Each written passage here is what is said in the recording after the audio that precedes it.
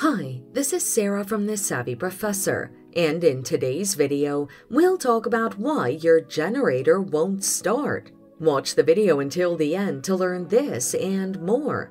The following are the reasons why your generator won't start and how to fix it. First, your generator's battery may have failed. You can fix this by charging the battery via a 12-volt DC outlet. Secondly, you may have other cables plugged into your generator. Correct this by removing wire connections and ensuring no appliance is connected to the generator.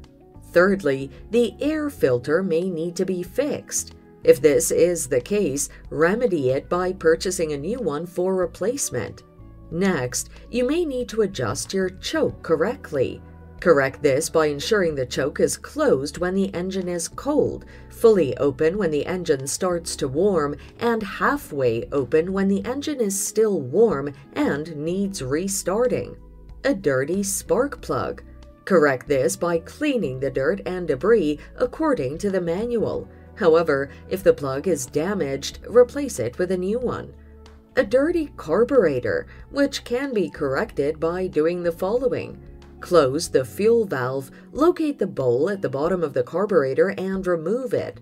Clean the bowl, use a needle to clean the brass nozzle, and turn the fuel valve on and start your generator.